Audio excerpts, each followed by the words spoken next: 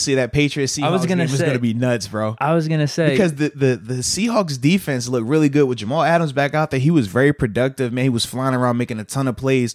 I think the addition of him definitely makes their defense a lot better just because it's a younger, fresher version of what they were used to with Earl Thomas and things like that. I think that's going to look good. Obviously, Russell Wilson in that offense looks really good, but they were going against the Falcons, so we have to keep it in context. But ultimately, man, I think that that's going to be interesting to see how Belichick and the Patriots defense try to minimize what the Seahawks have been able to do on the offensive standpoint in week 1. But I'm excited about Cam, man. Cam looked good in week 1, man. He was clean. I like how they utilized him in terms of some of the zone read stuff. You could just see that element changed everything for that offense.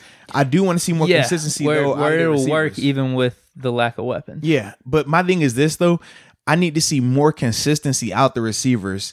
If they're not going to be elite receivers in terms of like your true number 1 guys, like how we go down those lists and things like that, you have to make the routine plays.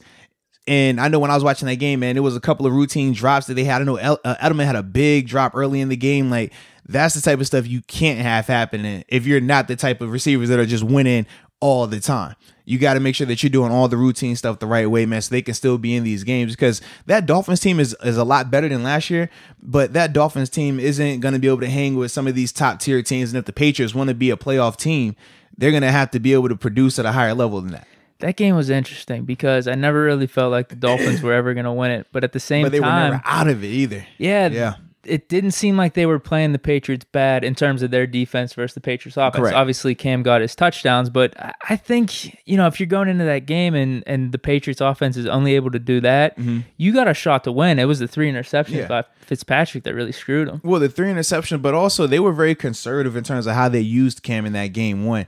It was a couple of, short yardage situations where it's like, man, you got Cam. Why aren't you just running his own read? Why aren't you doing something where he's at least rolling out, getting a chance to have a throw, a run or throw option out of it? They weren't really putting him in those type of situations. I don't know if, I personally am leaning towards it because it was the first game, just trying to fill each other out. You try to go for what you know in certain scenarios until he can continue to build that rapport with the coaching staff. And I just kind of lean towards that. But I don't expect them to be that conservative going forward, where it's 3rd and 1, 4th and 1, and you're not giving Cam opportunity to go for it or make a play on it. That's my whole thing.